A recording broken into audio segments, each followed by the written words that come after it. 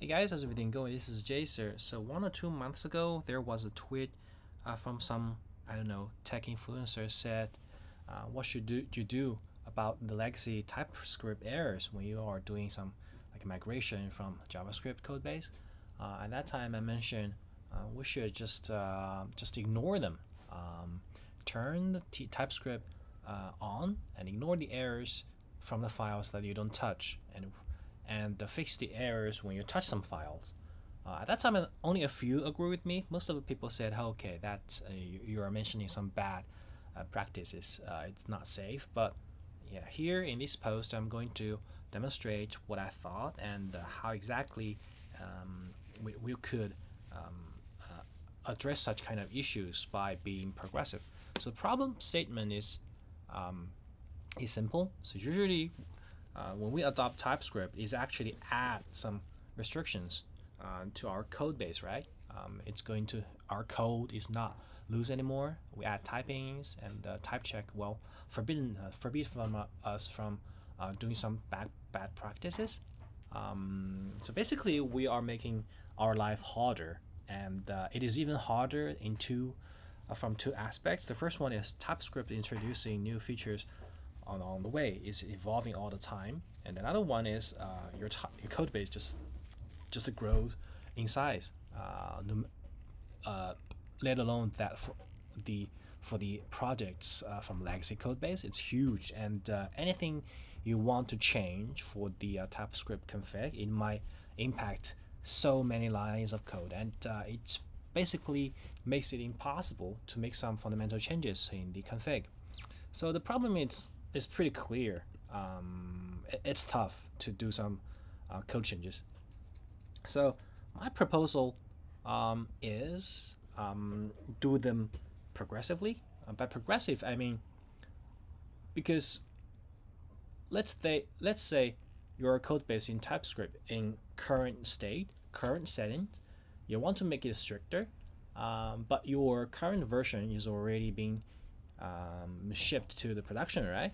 It's running. So if you don't touch them, the safety, I would say, the TypeScript, the type safety, it doesn't change. It doesn't make things worse. So it's totally fine if you see some type errors, but just ignoring them, it's totally fine.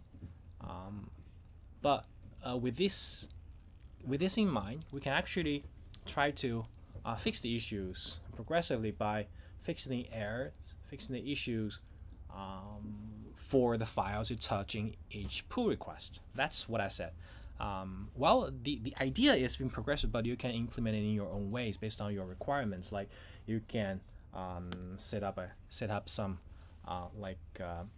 extra project, like code improvement project, and tackle them like file by file or flow by flow or rule by rule. Talking with the PM and ask for some resources for it. But my proposal here is like make it less to accomplish it with less footprint. Yeah, this is my proposal here. What the benefits of this is like not only it adds extremely small burden for the code editors because they only need to touch the files when they're actually touching it.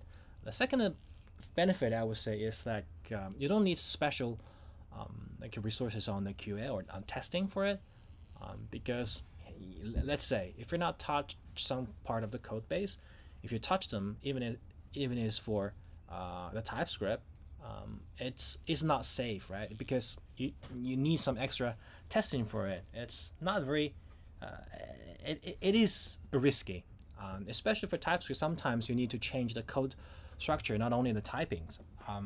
So yeah, I think the approach of being progressive could grant us these two benefits. So you'll say, that's, yeah, what does it exactly look like? So here's a code demo about progressively migrate no implicit any to true. Suppose we have a huge code base with this setting off, for example, JavaScript project, it's basically no implicit any to true. Yeah, we want to migrate them. So how should we do it? So my idea is just The first step is to create a script that filter out errors reported by TSC. TSC is the compiler. In it, we would collect two kinds of errors. The first one is newly introduced errors. The second one is existing errors, but exists in the touched files. So this is a script we want to create. After we're done with the script, we will set up CI with the above script to block the pull request. So if you make a pull request, we will run this script on the CI and check the above two errors from the target branch and the source branch, and to see if there are any errors that we need to fix. Another step is to create a script to track errors of any across the code base and create a dashboard. And we can track the progress, and even better, we could attribute the impact to individuals. So you can clearly see what kind of how many errors are tackled from a specific pull request and who is creating the pull request. So you can see that's 4 steps. Generally covers there are several steps about tackling any issues, right? The first one is analyze. We're creating a dashboard to analyze what kind of issues we have. And then we're creating approach. This is the approach we'll take. We'll create a script and block the pull request by CI, and then we will verify. We will see the impact. We would check. The impact from each individual or each pull request. So for the script, the requirement is simple, right? We have 2 commit hashes, and then we would output the errors that we need to fix. So simple. So in order to create a script, I've created a demo repository to showing the stuff. You can see that inside of it there are 2 files, ATS and BTS. Obviously, we are using implicit any. BTS, there are also implicit any errors. And in TypeScript config, it's very loose. There's no strict setting. It's just the basic include and outer. Yeah, just TypeScript config is like this. And so far so good, because we're not being strict. So there's no errors. But if we turn no implicit any to true, we would get the errors like this. By the way, the code snippet like this is rendered by 2/. You can just search on the web to support on your own blog. So this mimics the fact that if in this large code space with a lot of errors, we don't want to fix them all at once. So in order to migrate progressively, we need to do what? We need to filter the errors that by diffing the 2 commits, right? The first step, the first function I create is collect the TypeScript TSC diagnostics. This is the internal, you can think of it as issues. It's just the diagnostics in a TypeScript way of thinking of the world. So it's pretty simple. You can search on the internet, find this such piece of code, read the config file, and then we add extra compiler options, which is we force no implicit any, no matter what the settings you have. And then we would create a program, and then we would call it get pre-emit diagnostics. So yeah, I think this is somehow just generates us the type errors before emitting. I don't actually know the exact life cycle, but this actually offers us the information we want. So anyway, by this function, we're able to extract the type errors from some code base. Yeah.